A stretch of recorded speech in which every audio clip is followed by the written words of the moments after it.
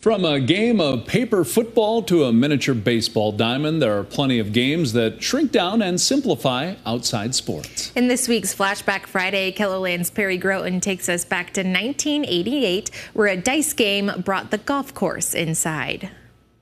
Former golf pro Bill Besson approaches the hole, looking for a par, maybe even a birdie. But the answer lies not in his clubs, but in a roll of the dice. For inventor Besson, a dream come true. Well, I was just dreaming, and I not only dreamt the game and the way it played, but I even dreamt the name.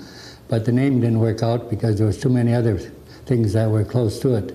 So then I came up with the name Shake Around because it coincides with what you're doing. You're shaking a game of golf with dice.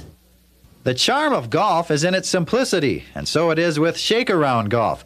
The number of dice thrown corresponds to whether you're playing a par 3, 4, or 5 hole.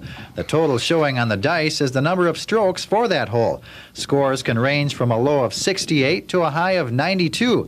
Besson says he shoots in the mid-80s and isn't even the best player in his family. I'm no better than anybody else. My 4-year-old grandson beats me, and he gets a big kick out of it because beating old granddad, you know. Basically, the thing that I think is most fascinating about the game is because kids like it, and little kids can use it as an educational tool because it's a fast way of learning how to count. Besson assembles his games at the driving range he's opening up in Rapid City. His invention is catching on locally. He says a recent shake-around tournament attracted 68 players in Rapid City. He plans to market his product nationally, aided by an endorsement from longtime friend Sam Snead, considered by many to be the best all-round player the game has ever seen.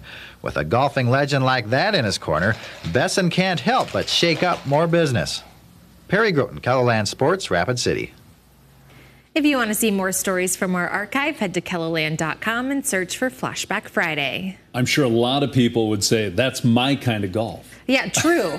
Yeah, a little less work, although I feel like I probably still wouldn't be able to figure it out. Golf confuses me, and this probably would too, but it kind of looked like Yahtzee almost. Yep, got to do a little math in there, but looks like a lot of fun. That's where it'll get me. I hate math.